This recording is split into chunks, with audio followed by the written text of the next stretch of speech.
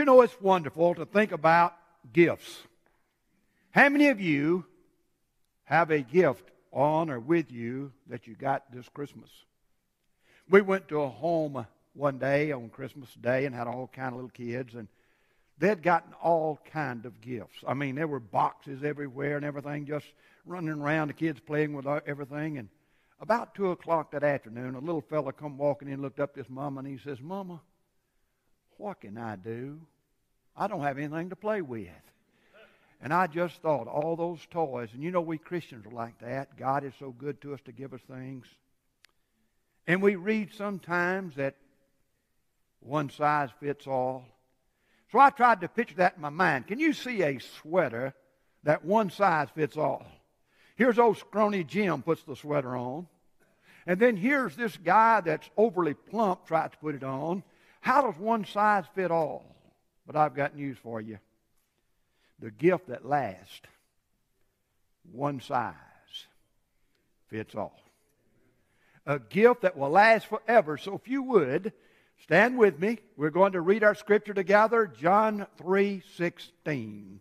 Would you stand? And John 3:16, "For God so loved the world that He gave His only begotten Son, that whosoever believeth in Him should not perish, but have everlasting life." Father, thank you for the greatest gift ever given. Thank you it never wears out, never gets undersized, never have to adjust it. It always gets better. It gets better with age. Because, Father, through your peace and grace and joy, the gift you gave us doesn't only last here, but it lasts for an eternity. And God, we don't have to ask what we can do when we receive that gift, because you tell us with the joy to serve you, with the joy to share it with others, with the joy to just praise you for God's unspeakable gift. And may we worship you now, we pray in Jesus' name. Amen. I just want to add this little note. Most people stand for scriptures, and they get it from Nehemiah. I want to tell you today we're going to fulfill all that scripture, because the Bible said they stood the whole time the preacher preached for 3 hours. So if you're going to stand for scripture, you can stand back up while I preach. I'm just kidding. But think of this, the gift. A man by the wonderful name of Dwight L. Moody heard a young man preach one time, or he came to hear Moody preach, and he walked up to Moody and he said, "Mr. Moody, I'm a minister. If I come to America, can I preach in your tabernacle?" And Moody said yes, reluctantly. But Barnhouse did come, knocked on Moody's door and said, "Mr. Moody, I'm here. When do you want me to preach?" Barnhouse got up that first day and he preached John 3:16. It moved Moody so much, he invited him to preach the next night and the next and the next, and for the whole week. The last night, Barnhouse got up and he said, "Folks, I've been trying to tell you all week how much God loves you." And my text is John 3:16. Every time Barnhouse preached, that was his text. John 3:16. Angel Martinez said, if all the Bible were destroyed and we still had John 3:16, there's enough gospel in it to save the whole world. Because you can take each word and each one of them moves like God gave life, eternal life. It's wonderful to look at those verbs and adjectives describing what God did. Because you see, he had just finished talking to Nicodemus. "Nicodemus, you must be born again." He said, "How can I enter my mother's womb?" And he gave a great, great illustration as Moses lifted up the serpent in the wilderness. Even so must the Son of Man be lifted up. In Numbers 22, we find the people rebelled against God. The serpents began to bite them, and it began to destroy them. And when they were destroyed, when they put the bronze serpent in the midst of the camp, all you have to do is just look. You know, that's really hard to understand, isn't it? People say, "Well, I can't understand how to be saved." It's really hard to say, just by faith, look. Just look at the serpent. Because we love our sin, you know what some women say? "Well, I love my snake. I kind of got used to getting along with it. I'll be able to just keep it." Some say, well, I can handle it. I can just shake the snake off and go on and I'll be all right. I can just shake my sin off. I can quit sinning anytime I want to. But you know, I'm afraid to give it up because I don't know if I can really live the Christian life or not. But the Bible said it's not rocket science that when God gave His Son, look to Jesus and believe. Angel Martinez gives us 4 words, and I want to borrow those 4 words, so if you got his book, you'll find them, and I did use them, so I want you to notice. He said that John 3:16 is written to the music of the key of Be Saved. Has 4 moving parts. Number 1, he said, the cause of salvation, for God so loved the world. Movement number 2, that He gave His only begotten Son. That's the cost of salvation. Number 3 is the condition of salvation. For whosoever believeth on Him shall not perish. But then the consequences. Not perish, the promise, have eternal life. So let's look at those 4 things. Number 1, the cause of salvation. For God so loved the world. Job said, salvation is of the Lord. As God was ministering to him in his sickness, and he came to that conclusion, salvation is of God.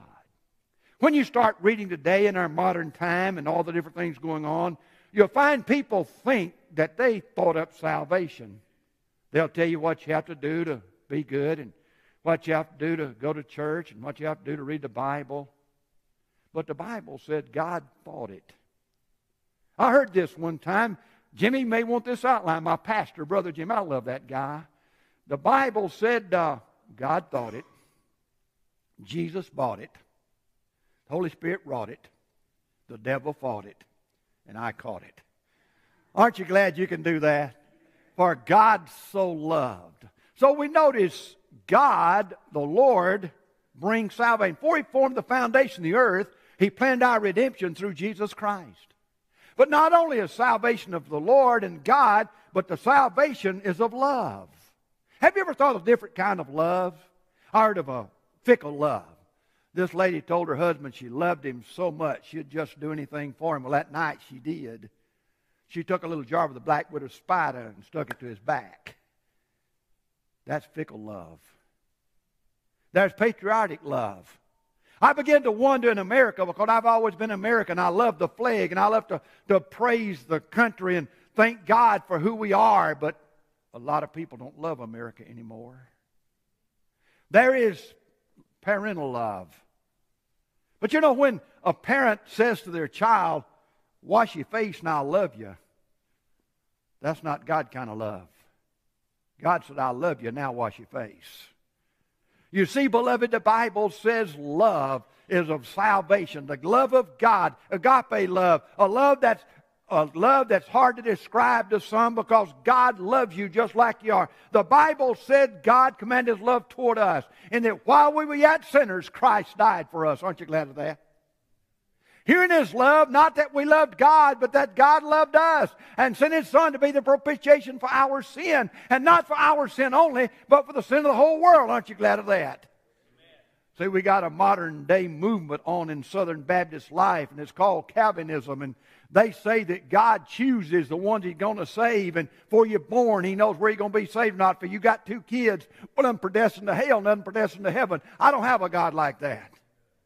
My God says the love of God is for everyone, not willing that any should perish, but that all should come to repentance. Aren't you glad of that? Amen. Beloved, the love of God brings that salvation. But not only the love of salvation of God, but there's the salvation for the lost. Aren't you glad the Bible said in Luke 19:10, for the Son of Man came to seek and save that which was lost. I'm proud God looked for me. You're not here by accident this morning. If you're not saved, God's going to ring your doorbell. He's going to speak to you. You may be like the man one time came down to church in Millington, and he was a Navy man, and I preached, and he came after the service, and he said, I don't like you.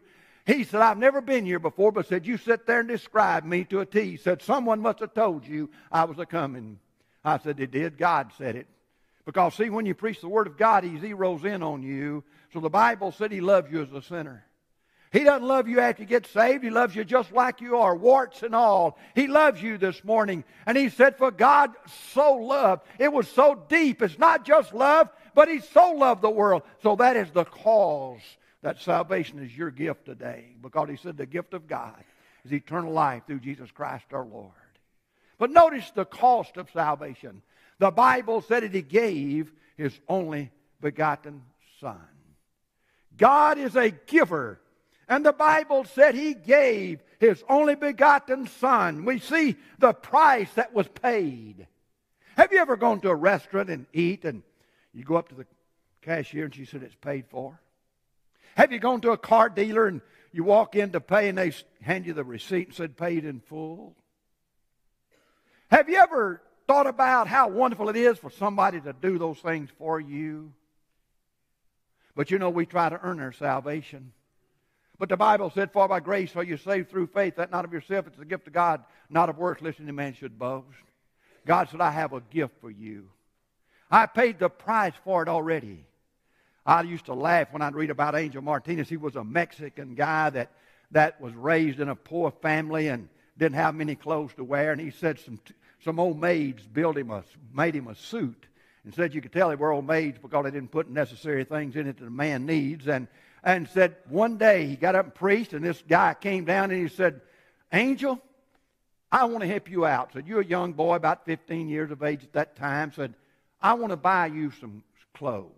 Go down, and he gave him a card. Go down to this clothing store. Go in and tell the man and give him this card and get your clothes. Well, he went down, didn't know whether the man really would acknowledge it or not. And he went back, picked out a pair of pants he could afford, and picked out an old-looking coat he could afford, and brought it up and laid it on the counter. And that man says, is this all? He said, aren't you Angel Martinez? He said, yes. He said, this guy told me to let you have anything in this store that you wanted. He said he shouldn't have said it. He said, I went back, and when I left, I was the best-dressed Mexican in Mexico. Because that man took care of it. You know what? This morning, you can come here a sinner, but you can leave here the best-dressed Christian in the world. Because God said, help yourself. Just help yourself. I've got it for you. I'll give you the greatest gift there is. I'll give you the gift of eternal life. It's already paid for. Wouldn't it be wonderful that if everyone would accept that and believe it and receive it? Because the Bible said He bought us with a price. Therefore, glorify God in your bodies which belong to Christ. But you see, He paid something for it. He paid the precious blood, the perfect price, the precious blood. 1 Peter 1:18, the Bible said you were not bought with corruptible things of silver and gold, but with the precious blood of Jesus. He didn't just pull out His billfold, He pulled out His heart. And when God pulled out His heart, He said, my Son is going to the cross. He shed the blood. Without the shedding of the blood, there's no remission of sin. And the blood of Jesus, that precious blood, paid my redemption. We sing, are you washed in the blood? Don't you like to think about that? And the Bible said the blood of Jesus Christ, His Son, cleansed us from all sin. And I thank God for that. I thank God, beloved, when He cleansed us from sin, we can walk in Him and our sins are washed away. It's paid in full. I like that stamped on my heart. When I stand before God, the old devil say, well, look at this guy. You know how mean he was? I know how mean I am. But God said, yes. But Jesus said, God is one of ours.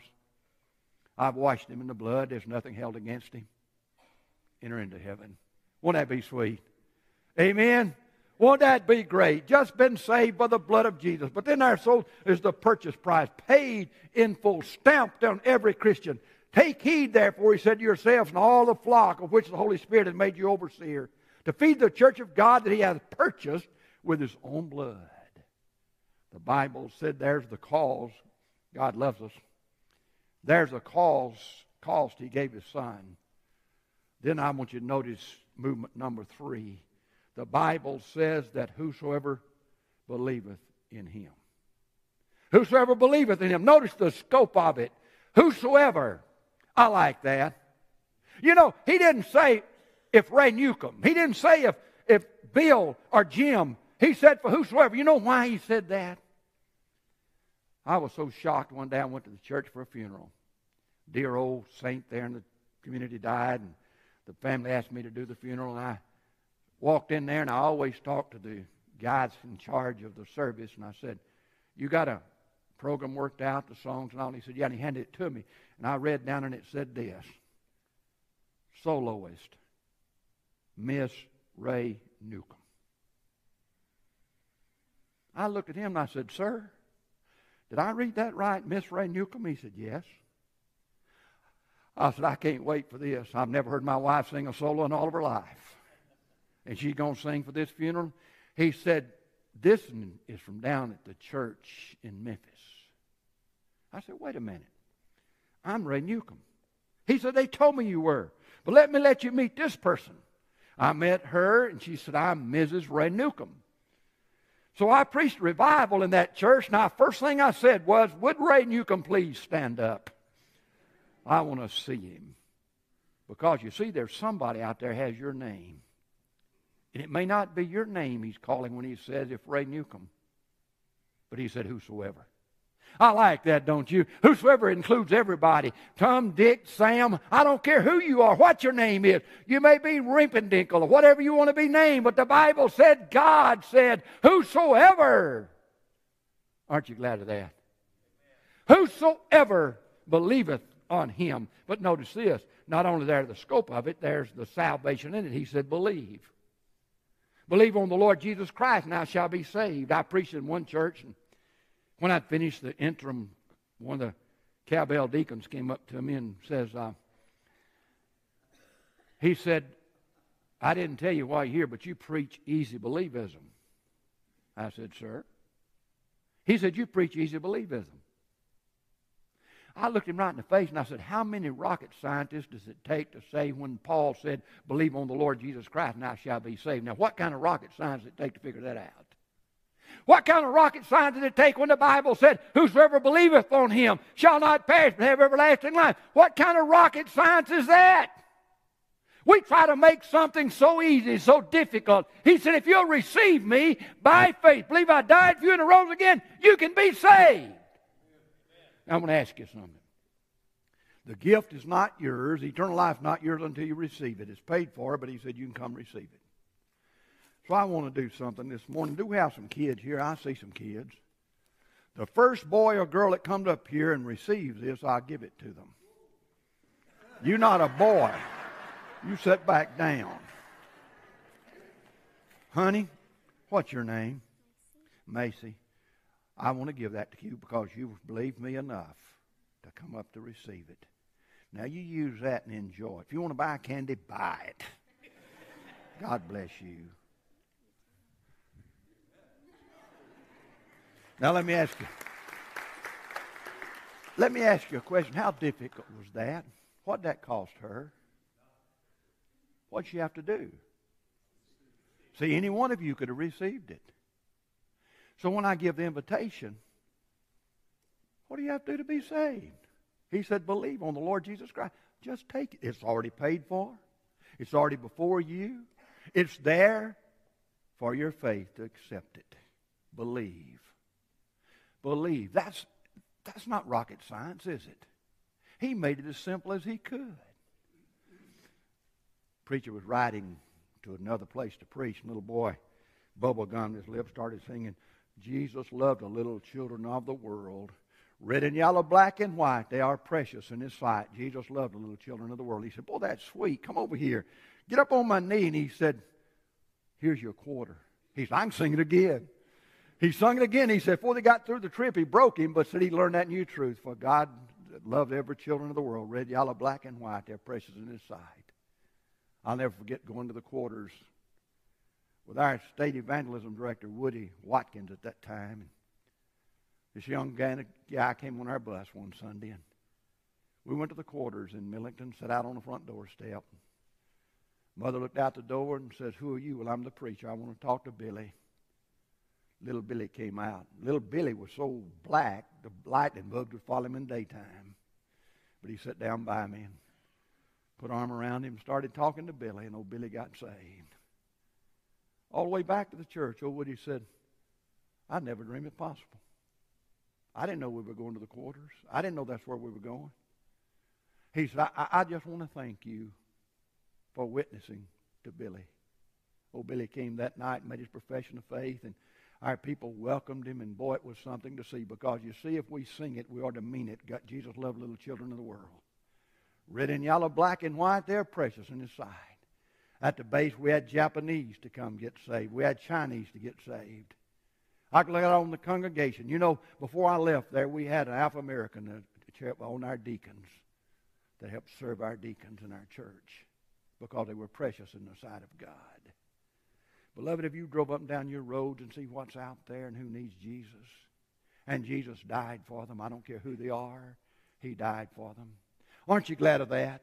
Aren't you glad the Bible said, you know, that He just gave the salvation to everyone that would believe? It's the source. The source is in the name of Jesus. It's not in the name of the church.